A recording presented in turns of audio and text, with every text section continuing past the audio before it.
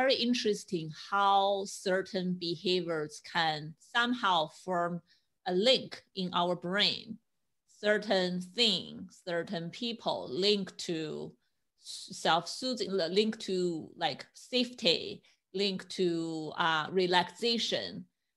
This remind me, I want to ask you, how do you think about sleep medication, melatonin, these kind of things people rely on to try to sleep? I saw a lot of people with long history of insomnia. To them, it become a necessary bedtime routine, basically. I have to take this so I can sleep. Once I don't take it, some part of my brain does not feel safe. And then I just cannot fall asleep. Right. I personally am, I think that there are different kinds of medications for sleep. I'm not an expert on those, but I do know that if you're taking a medication that doesn't allow your brain to ever make it into REM sleep, then I'd find a different medication. I think that melatonin, if you're going to take like a natural thing, if you're going to do that, then pay attention to your other behaviors. What else are you taking that might actually get in the way of sleep? So something like, a lot of people take ginkgo biloba to bring in alertness and awareness. You can't take those things after noon if you want to be asleep by 10, because they really do stimulate the brain. If you're going to take something like kava kava, tiny little amounts is much more powerful than too much. And a lot of people try kava kava and it doesn't work for them because they think more is better, when actually more is worse. And usually it takes just like a tiny, tiny amount in order to stimulate the system to go into sleep. Melatonin, I think, is, it's our own natural system. And again, I think most people think more is better. And I think that everyone's brain is unique. So whether it's a natural supplement like that, or it's a heavy duty sleeping aid, pay attention to throughout the day, what are you giving your body? And it's not just how much caffeine are you taking, or which of course stimulates everything, or how much sugar you're taking, which of course stimulates everything, and they do it differently. But also how much screen time, computer time, phone time, and how, I'm an advocate. If you want to sleep, get off those things 3 hours beforehand. Actively engage in behaviors that stimulate your own natural system. So if you think you're going to go, watch the news, which is these days, oh my gosh, distressing. It stimulates the left brain amygdala saying the world is not safe. I'm not safe. Racism is everywhere. I'm not safe. And racism is a group of cells saying that looks different from me, and so that's not safe. Where in the right hemisphere, it looks at people and says, I'm looking for similarities. And if you are different from me, then I'm curious about you. So I'm attracted to you. Where the left brain is saying, you're different from me. You don't feel familiar, so you're not safe. So I'm going to rage against that. Okay. So every ability, every behavior we have is dependent on these brain cells, and they're all running in circuits. So if I can't run my sleep circuit, and I'm the first to admit that I adore sleep, I love talking about sleep at a neuroanatomical level, but I am not a sleep expert. You are a sleep expert. But paying attention throughout the day, if you think you're going to have your left brain go, and then you get in bed and you want to go to sleep and you're wide awake, well, there were some steps that you could have taken, or that you can take once you are in bed. But as soon as you start fretting about and start worrying, oh my gosh, I don't have it, I'm not sleeping, I'm not going to get enough sleep, then that just, that whole left brain scenario. So but the brain is circuitry. So if I were a sleep expert and a neuroanatomist, I would probably say, pay very close attention to which circuits you're already running. What behaviors are you engaging in? When I think about the brain and mental health, and big part of mental health is our ability to sleep, because we have to have that in order to flush out that circuitry so that we can function the next day without foggy brain or having that low threshold for anxiety. It's so important that we, for me, our brain is like a tree, and the leaves are our thoughts and our emotions and our behavior in the external world. And at the root of that tree are the brain cells that are resulting in those thoughts and those emotions and those behaviors. Well, we can certainly change behavior up here, and we can take a medication up here. But if you really want to change behavior, go to the level of the roots of a tree, right? Go to the level of those brain cells to figure out, what are my choices? Yes, I have a choice. Yes, I can take a pill. My left brain, it wants that pill because it's going to give me a behavioral shift. Well, it's not. And so you might be able to quiet that left brain a bit, but what you really want to do is master getting into the right brain present moment and hooking in. It's a whole different energetic. You're expansive and open and big as the universe, and you're not just focused on that left brain circuitry, which is our stress distress circuitry. So I think that in our society, frankly, of course, we have medications. Our pharmaceutical industry has everything we could possibly want in order to, cure our ailment. But the fact of the matter is, we also have this whole brain. And if we consider, what does it mean to be a whole brain? What is whole brain living? And that's why the title of this book, Whole Brain Living, The Anatomy of Choice and the 4 Characters That Drive Our Life. And when we really get to know each of those 4 characters inside of ourselves, what they feel like when they show up, who likes that character, who doesn't get along with that character, when I'm fighting with my partner, is it my character 1 and their 2, or is it my character 4 come in and soothe their 2? I have all of this inside of my head, and we have so much more power over what's going on inside of us than we have ever been taught. Wow. Yes, definitely. When you talk about all that, make me really feel like our brain function, how these 4 characters really navigate and interact with each other, interact with our life. It's such an individualized thing. And similar to sleep, it's possibly different from person to person. And this self-awareness piece you are talking about, right? We all need to observe ourselves, know what we are experiencing, what our behavioral patterns are, how that impact us. And we cannot just borrow and copy what's out there, what other people are experiencing. We have to really see what it's like for ourselves, and then use that information to decide, okay, next step, what I should do, no matter it's sleep or, like you mentioned, relationship, how we interact with other people, how we interact with the world. Right. Yeah. We are, we are all this masterpiece, and yet 2 of us are not alike. We're similar, but we are so different from one another. So, how would we assume that a pill would have the same impact on all of us? Unless it's going to work at the level of our brainstem, and then boom, there are certain things that are really going to have the same impact on all of us. So I'd like to mention one other thing, because you seem to be a very compassionate human being. And right now, with the pandemic, in the last year, the statistics are showing that 41% of the adult population have increased their alcohol consumption. 41%. And that 14% of women, adults, would say that they have now engaged in heavy drinking. So we have to look at that and say, okay, they're soothing their character 2, the emotional, I'm terrified of this, this bug that I can't even see. I can't protect my parents. I can't protect my children. I can't really protect myself.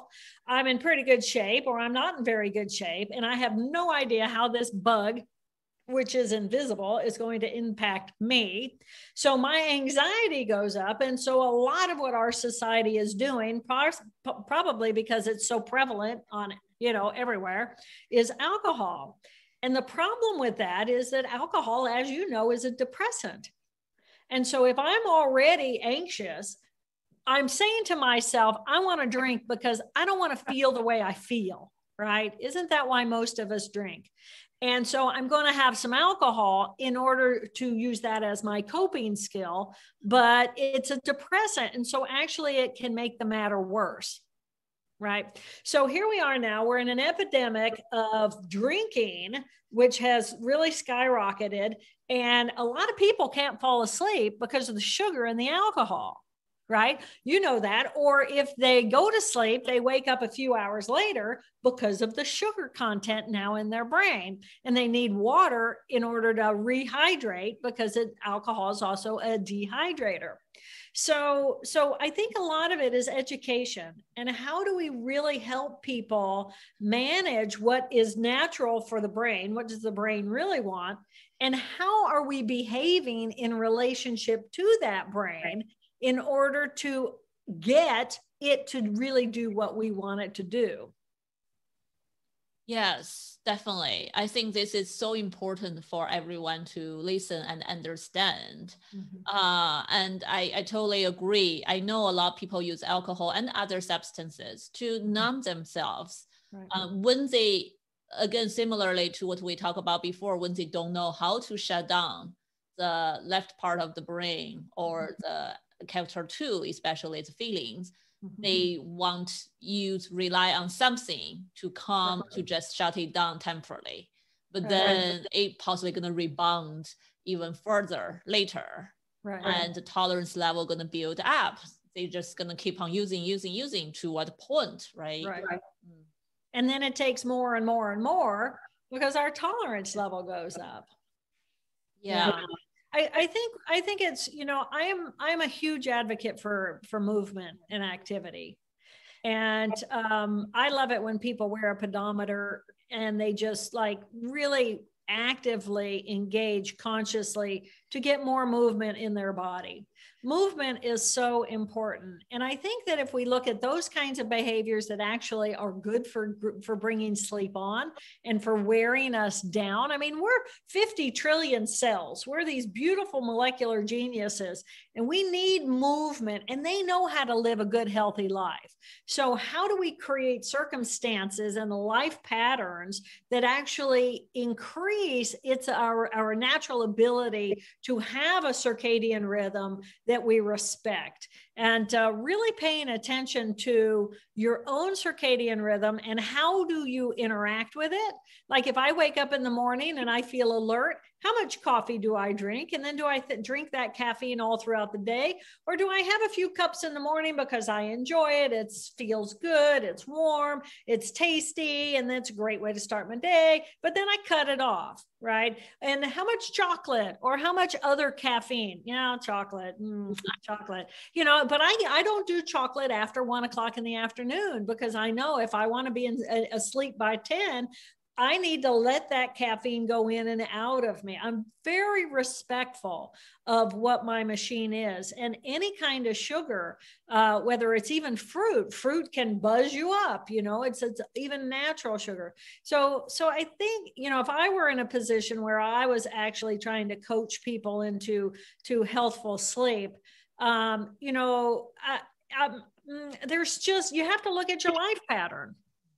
You have to look at your life pattern, not just what are you doing? What are you fueling that character one, busy, go, or the emotions or fears or fear of the future or remorse from the past. Oh, I shouldn't have said that. Now I feel bad. Now she won't like me, all of that kind of thing in character two. But it's like, what am I doing to provide a healthy lifestyle for myself so that when I go to sleep at night, bam, I'm out. Because we need it. And we need it because, that's when the cells, brain cells, 800 billion neurons, just the conducting cells, and then multiply that by 10 for all the glial cells in there that hold everything in position and do so many beautiful things for the environment of the brain. They're all little creatures. They eat, they create waste. They eat, they create waste. And when we go to sleep, that's when everything happens. The garbage cleaners come in and flush out the waste, and the microglia come in and they just start balancing everything out. And I mean, it's a society inside of your head. So yes, we can take sleeping medications, which, as you know, work on very specific circuits, and they're all very different in how they do what they do. So I think it's a matter of really my ultimate goal with how do I really look at my characters? How do I look at the interplay between those parts of my brain?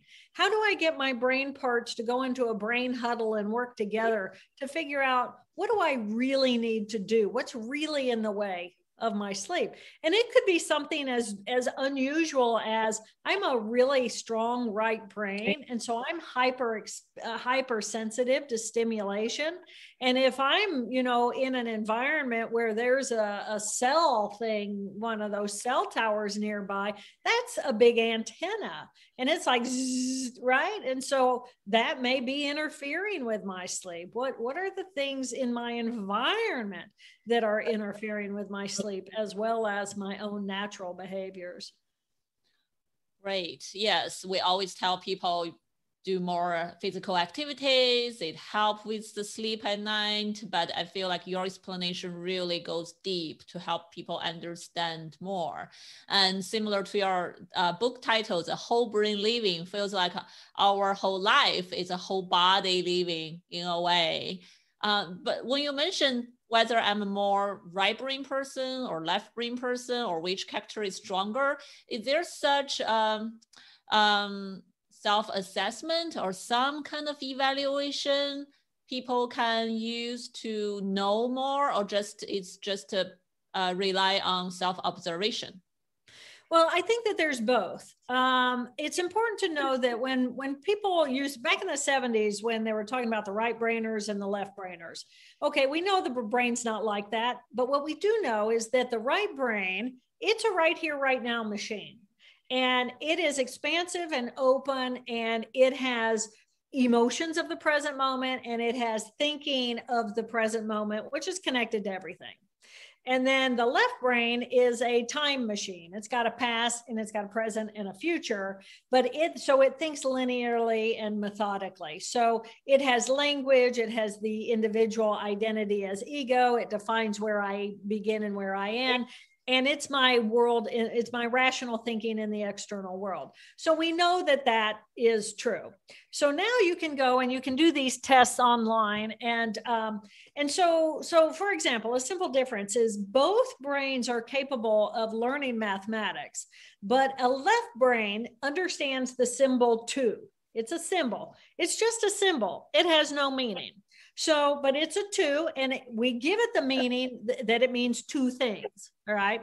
So we learn what a 2 means, and we learn what a 3 means, and we say 2 plus 3 equals 5. We learn that. It's an abstract language of symbolism. All right. The right brain wants you to take 2 cows and add that to 3 horses. And you get to see 1, 2, 3, 4, 5. It visualizes not an abstract symbol, but here's 5. There's 5 things right there. So everything in the right brain is relative, where the left brain becomes quite symbolic in its own way, because we have language, and a word is a word. It's just a word. It has no meaning until we apply a meaning to it. So language, whether it's a mathematics language or a language of verbalization or even writing, that's all very symbolic, where the right brain is actually looking at counting things. So they learn differently, they think differently, they value different things, the 2 hemispheres. So yeah, you can actually go online and you can take some of these tests, and they will tell you, it will tell you what it's going to tell you is, do you learn, or have you learned these kinds of things through the mode of the right brain or through the mode of the left brain. Okay. So like I just said, numbers versus counting creatures.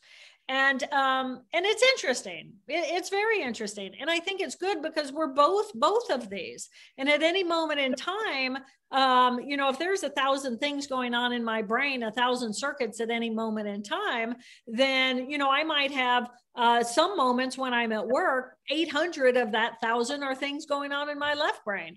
But my right brain is still doing things, but my left brain is then inhibiting my right brain.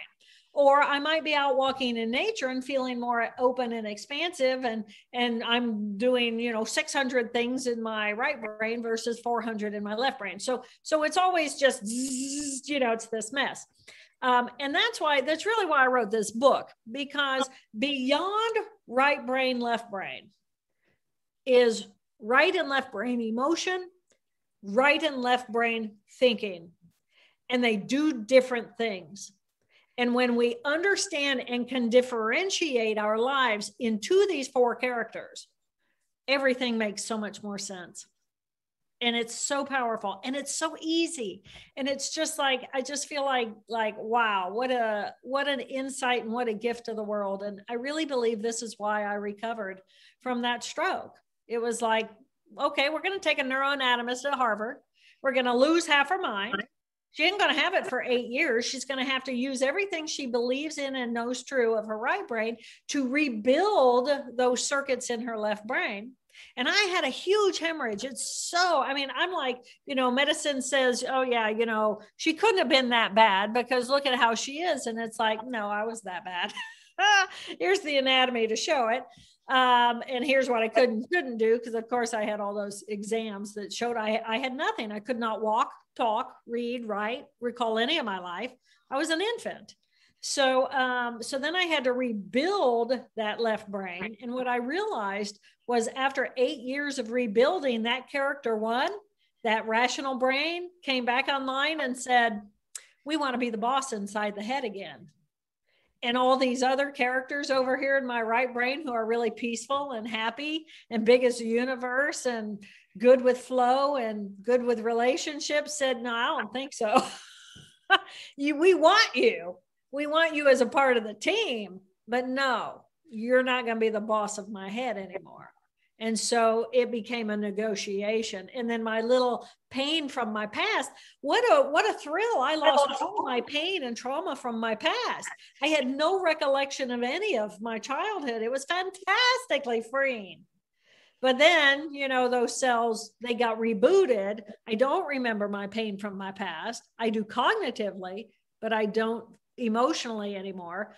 But I had to start that circuit over again. So I now have a character 1, a character 2, which I rebuilt. I have always then got shifted into really knowing who are my character 3 and character 4. Such a long, intense journey. And but from that, I feel like this theory, this book, all this, what you talk about, I think it can benefit so many people. And your own experience remind me of the word cognitive plasticity that I want, hopefully our audience listening to this, they can build hope that they can, through your book, through what you talk about, they can understand the different components of how our brain works. And then no, this can be learned, improved, and can guide like intervention of future behaviors. Exactly. A lot of time we need to know what it is and then how it works, and then we may know then what we can do. Exactly. Right? And you're exactly right. Neuroplasticity is the greatest gift of having this brain. It is our capacity to learn. And when we think about our brain, we think, oh, the brain cells, they're in a network and it's a rigid fixed network. And it's no, we create, when our learning switch is turned on, when we're learning new information, we can grow 1.8 million new connections every second. every second. I mean, the brain up there, it's alive and it's interconnecting. And you know, you sit down at a piano and you're looking at a piano and you don't know anything about a piano, and you just start making sound on that piano and your brain listens, and then you're listening to different pitches, and then it's like, okay. And then I can learn those pitches. And then someone teaches you how to do a scale. And then it's like, okay. And it's double-handed. So it's double-brained and things are learning. And we learn because those brain cells up there are making new connections saying, oh, new learning. How exciting, how exciting. So the brain is always learning. So if whatever kind of trauma it's been, if it's been a brain trauma, it's been an emotional trauma in that character 2 of our past, if it's some form of a PTSD, which is also mostly going to be in that character 2 of our left brain, it's all at the cellular level. And when we learn how to really think about our brains and create a relationship with our brains and how to shift out of certain pieces into other parts, wow, what a different life we can build for ourselves. Wow, really look forward to read your new book. So if our audience, any listeners want to buy your book, find more about your book, when it's going to be released? The book is released May 11th. And right now we can do pre-order. So it's on pre-order at Amazon until May 11th, and then it's still on Amazon, so it's orderable. And then for more information about me, drjilltaylor.com.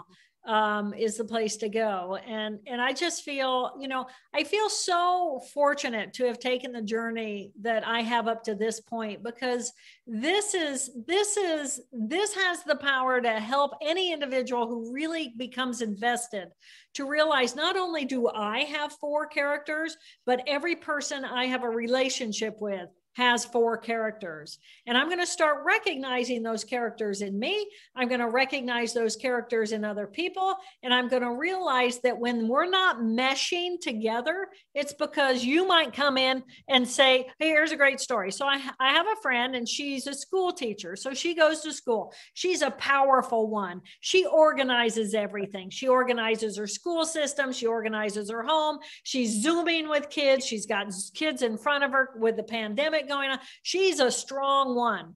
And her husband is a strong 3.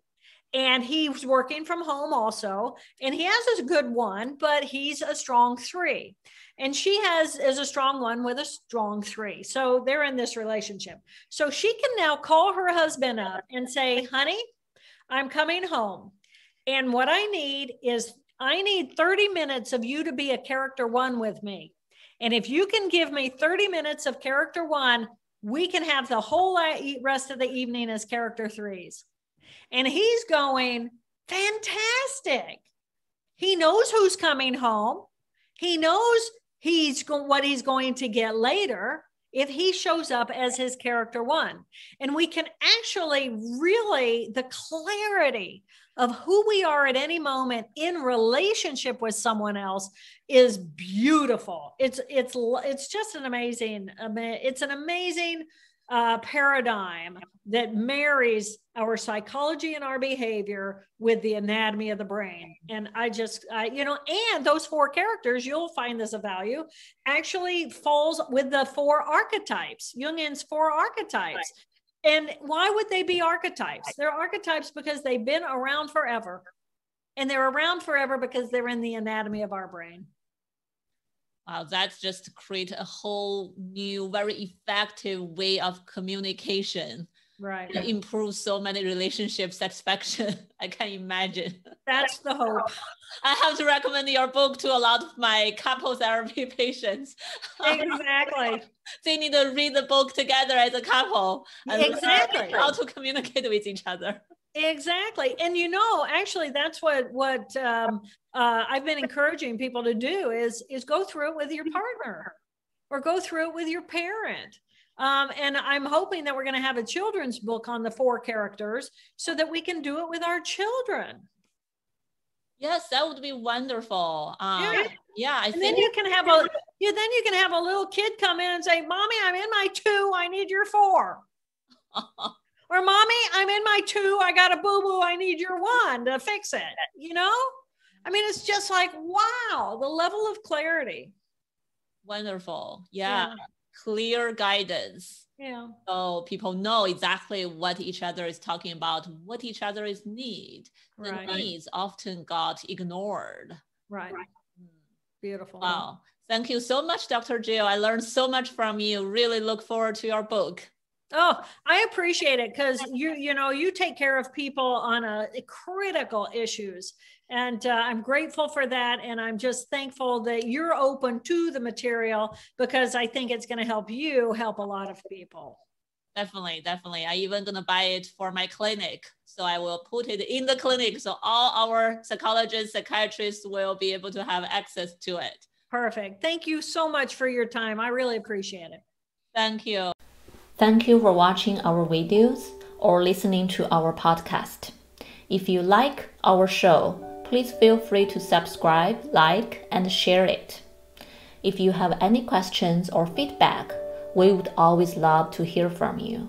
You can either email us or leave feedback on our website at mindbodygarden.com or directly under the YouTube video channel. Thank you very much for your company today, and hopefully to hear from you or have you with us next time.